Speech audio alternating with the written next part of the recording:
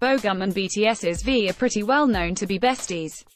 They posted numerous photos together, showed incredible chemistry as co-hosts for an episode of Music Bank. Your browser does not support video.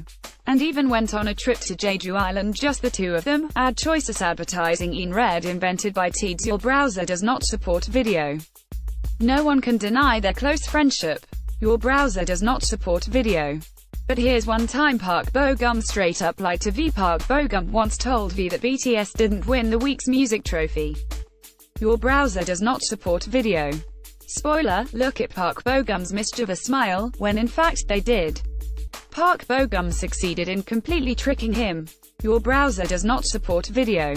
Both of them have smiles on from ear to ear as Park Bo-gum gives and V receives the award.